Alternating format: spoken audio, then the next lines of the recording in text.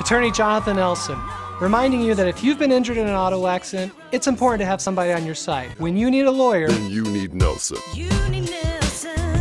Yesterday afternoon, approximately 4 p.m., emergency crews were dispatched to the area of Johnnie, just south of the town of Crystal on Highway 160 for a single vehicle rollover accident. Mercy Air landed on scene for the female victim who was ejected from the vehicle. The vehicle sat precariously on its side off the roadway. News 46 caught up with Nevada Highway Patrol Trooper Daniel Pinot. We had a vehicle that was traveling northbound on State Route 160 that left the west side of the roadway, overturned several times and was ejected from the vehicle.